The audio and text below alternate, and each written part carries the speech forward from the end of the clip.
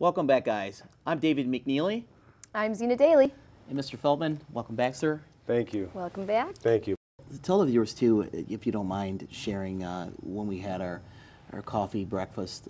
You were open with me about some things, about some addictions. You would tell the viewers about that? So part of wanting to help people is that there was a time in my life that I needed a lot of help.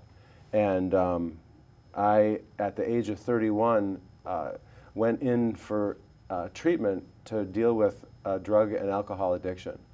And leading up to that, I thought that I had no problem, that I could handle this myself, that nobody could understand really where I was at. All the times that I had seen you, excuse me, and this is just a surface always looks great.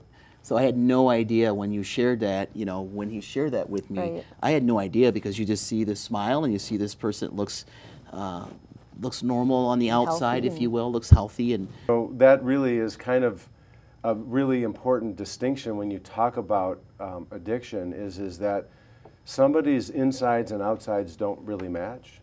The other thing is somebody's intentions and actions don't line up. And that was really true for me. And at the beginning of this journey for me, where I finally surrendered and got some help, I listened to somebody else talk about their journey. And the truth was, it was a guy from the inner city who was homeless, who was a heroin addict. I had nothing in common with him because I didn't grow up in the inner city. Right. I didn't use heroin.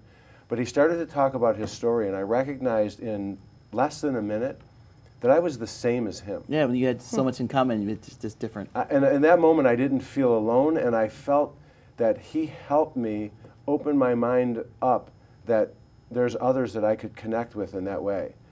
And I remember thinking at that point in time, and it was April 17th of 1992 that this happened, I remembered thinking, if I ever could get this, I want to be able to help other people. And a lot of things have happened between then and now, but I feel really, really fortunate to be in a position to have the understanding of what my past experience was, and to be able to use it, because part of our company also helps people with addiction and mental health. We help the individuals and we help families, because really mental health and addiction is a family issue. It's not just one person that needs to get fixed. If everybody really takes a good look, somebody is one person away or very close to being affected with mental illness or addiction. And mental illness and addiction has a certain thing to it that wants people around it to diminish it, to make it less, to push it off till tomorrow. And part of what we're about is to really help educate that this is not a moral weakness. This is something that is a disease that can be treated just like anything else. So the people in the office, it really touches my heart, because we're a group of people that are really compassionate and connect with people in a way that makes what we do human.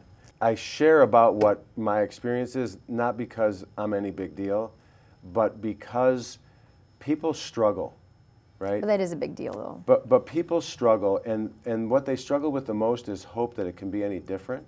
And really what we're about is we provide hope. We put on a new lens to look at, to show a path that is possible to come up with a new outcome. And that's sometimes really difficult, because people get to us in this part of the business when hope is not high. Whatever somebody might be facing, a struggle or a crisis, that they're not alone. And more than anything, and this is where we really connected on this conversation, is we're a resource.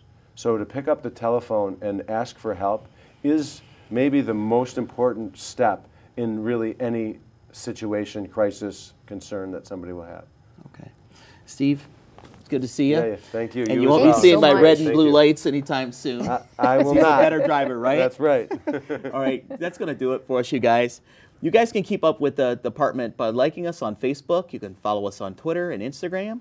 You can sign up for Nixle.com or crimemapping.com for the most up-to-date information regarding the police department. Thanks again for watching. Take care. Bye-bye.